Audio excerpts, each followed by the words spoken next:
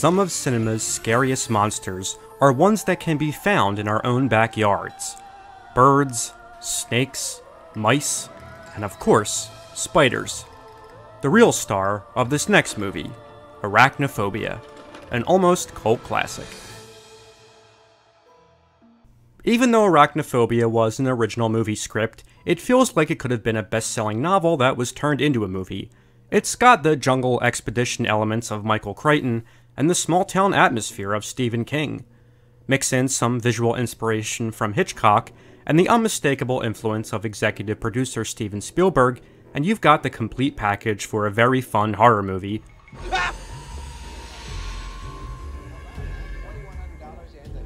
Released in 1990, Arachnophobia marked the directorial debut of Amblin producer Frank Marshall. The only way that this is going to be scary is to include the spiders in the same shot with the actors.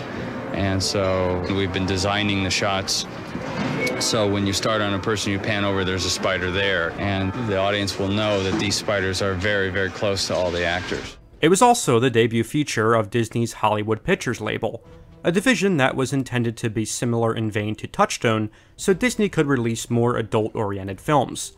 Marshall would also later direct another movie about killer animals, this time based on a Michael Crichton novel, Congo, in 1995, which I'll probably come back to at a later date. Every word of it was absolutely true. But for having never directed a movie before, Arachnophobia is a really strong debut for Marshall. A lot of horror movies involving killer animals seem to overlook the characters in favor of the jump scares and special effects. But this movie is really rooted in its great characters. Something you can tell came from the influence of Steven Spielberg. But our brains secrete a neurotransmitter and enables us to deal with them. Come on. I don't think I have that particular neurotransmitter. As it's a formula he perfected with Jaws. And much like Jaws, a lot of the early spider attacks in this movie are framed in a subtle way that still manages to be terrifying. Even though the title implies it, this movie is definitely not for the arachnophobe. Are you okay? It's okay! The hell was that? I don't even have a problem with spiders, but they are captured in this movie in just a purely unnerving way.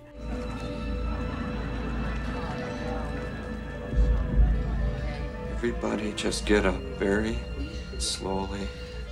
The story centers around Ross Jennings, played by Jeff Daniels, and his family. He and his family have just moved from San Francisco to the small town of Canaima, California, so Ross can take over for the town's only doctor. Though upon their arrival, the aging doctor has second thoughts. I'm not ready to retire, Doctor. And if my wife can't rush me into it, you sure as hell can't either. In conjunction with the Jennings family arriving in town, another resident also moves in. This one a deadly spider that hitched a ride in the coffin of a nature photographer that had killed in Venezuela.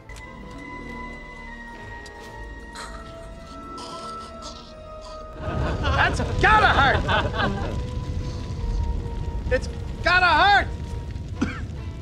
Coincidentally, this Venezuelan spider ends up in the Jennings family barn, where it mates with an ordinary house spider.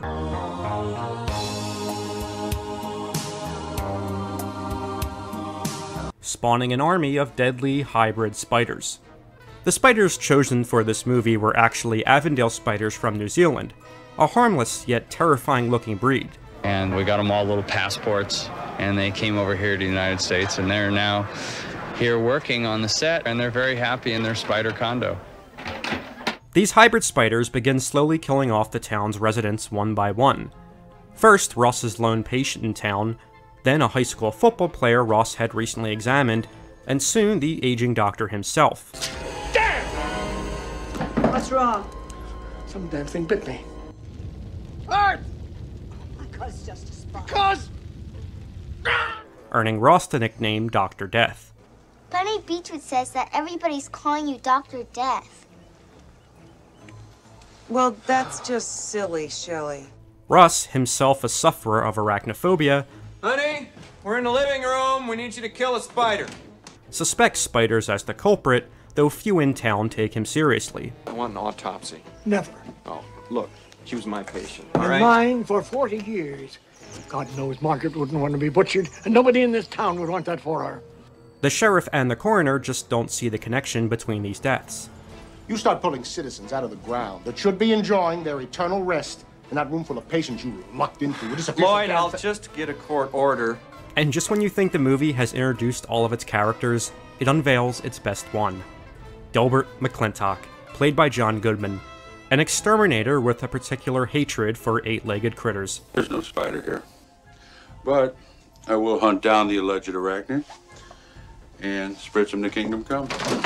Watching this character makes me wish there had been a buddy comedy with Delbert and Christopher Walken's character from Mouse Hunt.